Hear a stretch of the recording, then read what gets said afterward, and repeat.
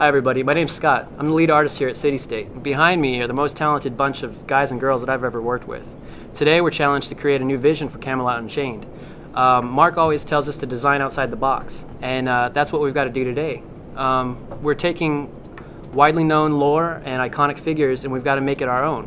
So much like we've done with our studio's first ship title, March on Oz, we took Baum's classic Oz canon and made it our own. So today we're going to present some of our early concepts on the Tuatha de Danann, our TDDs for short. That's our acronym. If I'm not pronouncing it right, we're calling it TDDs. So without further ado, so I think it's safe to say these interpretations are pretty unique. These concepts reflect aggression and conflict that exists in our world, where tri-realm combat is always consistent. You'll notice the horns protruding from their heads. This signifies that there are primal beings evolving from the convergence of magic and dreams.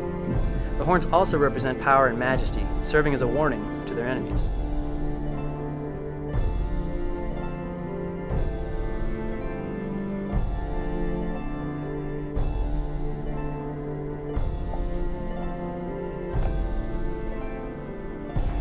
Alright everybody, thanks for watching. Look forward to new models and concepts coming down the road shortly, and we'll talk to you then. Take care.